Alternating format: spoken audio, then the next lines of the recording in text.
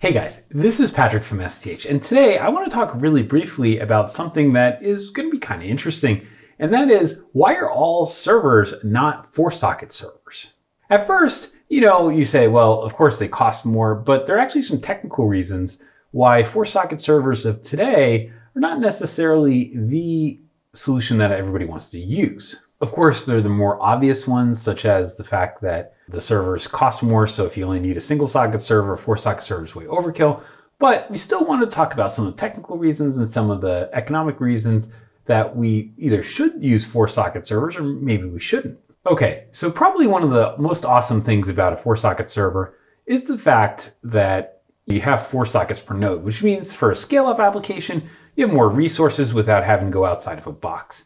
That's great. It also means that anything that is per node license is actually less expensive because you have fewer nodes, because instead of using 2 socket servers or two 2-socket servers, you're using 1 4-socket server. So per node licensing actually makes a lot of sense. Another great feature is that you get more expansion per node. So in modern servers, what you see, like say the 2nd generation Intel Xeon Scalable servers, you see that each CPU, you get 48 PCIe lanes per CPU. So when you go from 2 CPUs to 4 CPUs, you get an extra 96 lanes in a single box. If you want to go build a giant storage array, or you need something where you need a lot of PCIe lanes, then the 4-socket server actually makes sense. And there are some hyperscalers that are actually taking a 4-socket server, hanging GPUs off of each of the sockets and saying, well, we just need CPU and memory to GPU traffic, and that's all we really care about. So 4-socket server is great because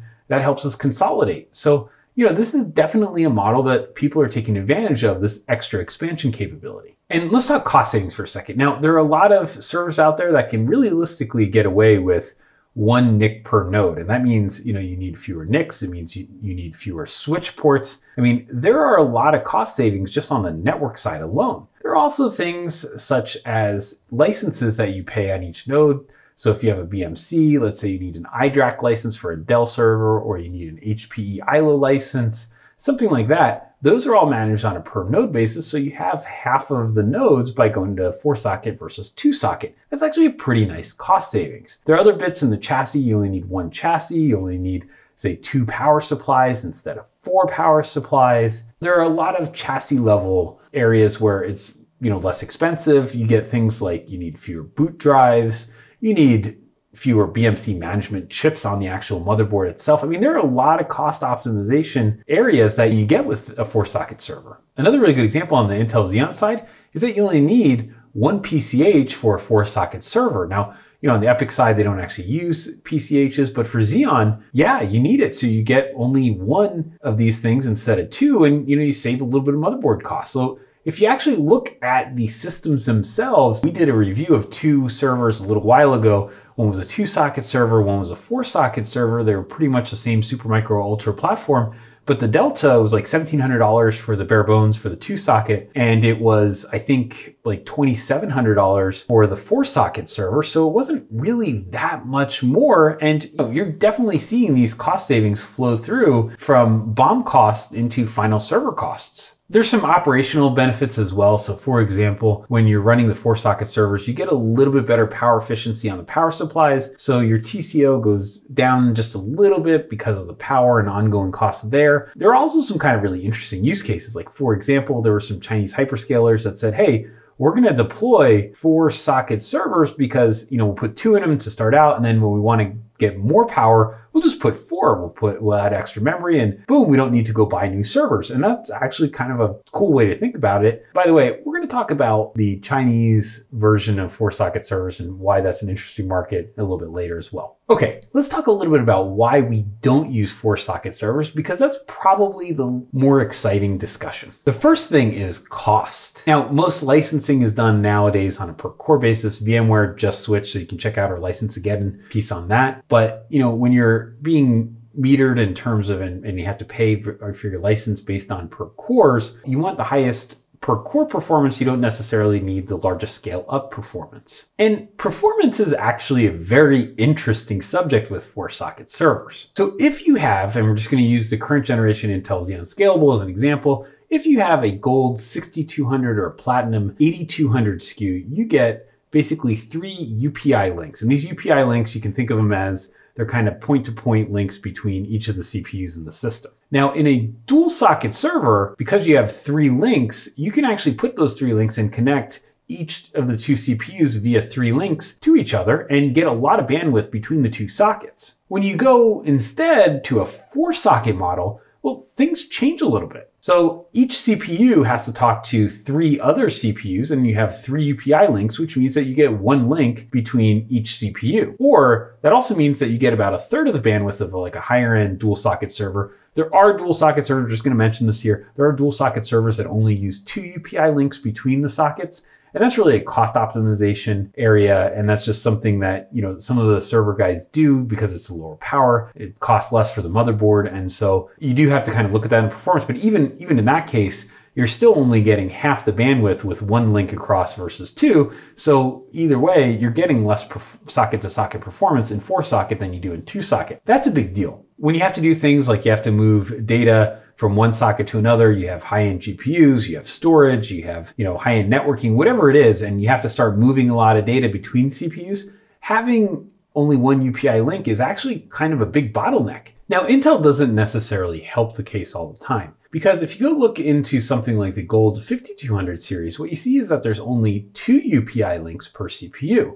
And if you think about it, if you have a 4-socket server, and they can work in 4-socket servers, but if you have a 4-socket server and you can only talk to 2 of your neighbors instead of all 3, that means that there are going to be NUMA nodes that are 2 hops away, not just 1. That further constrains bandwidth, and it's just really tough on a system, which is why you don't really see that many 4-socket servers deployed with Gold 5200 CPUs. And as a quick analogy, because a lot of this computer stuff and the way people design things kind of gets reused and the same concepts get reused through different domains. If you actually go look at how the NVIDIA Tesla P100 was and how many links it had versus the Tesla V100 in the SXM2 form factor, what you're going to see is that the Tesla V100 looked kind of more like a 3 UPI link Xeon server, and the Tesla P100 looked like a 2 UPI link Xeon 5200 server. So when you kind of look at it, it's actually kind of cool to see the same concepts and the same benefits are being shown throughout different domains in the computer architecture. And just to kind of round out some of the other bits, the AMD Epic chips currently don't do 4-socket. The Platinum 9200 series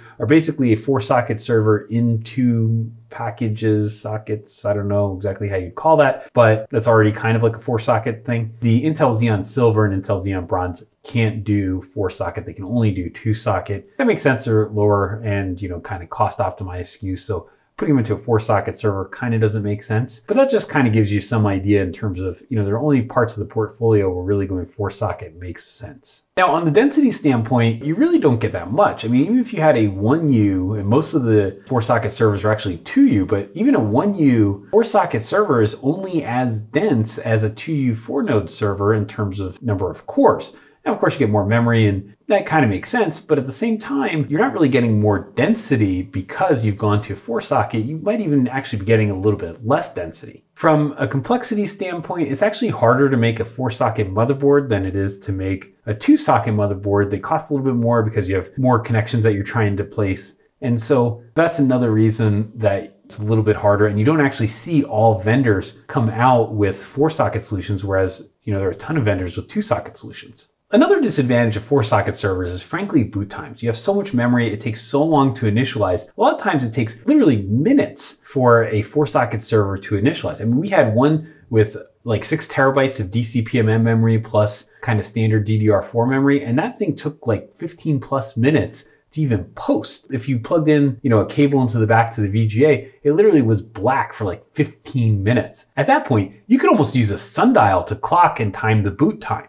These boot times are like the biggest reason that we don't use 4-socket servers in the STH hosting infrastructure. Okay, so now for one of the most fun ones for a lot of people, and that's the fact that in China, 4 is an unlucky number. It turns out that the words kind of are somewhat similar to when you pronounce the word for and you pronounce the word for death. They're actually, very similar except for the intonation and how you pronounce the word. I had a couple people explain and try getting me to pronounce the Mandarin for both of them. I'm not going to do that on video because I'm going to mess it up if I try. And if you think about it, it's kind of the same idea. Like, if you go to a building in Asia, a lot of times you don't see a 4th floor. And same kind of idea in the US, if you go to a building, you don't see a 13th floor. If you go on a US airline, you don't see a 13th row on the airline because, people are superstitious. And apparently that works in terms of when we build things, when we fly on things, and even our servers. And then there's the really interesting little nugget. We actually heard this from a fairly large server OEM. We confirmed it with Intel as well. It turns out that the largest market apparently for 8-socket servers is actually in China, because in China,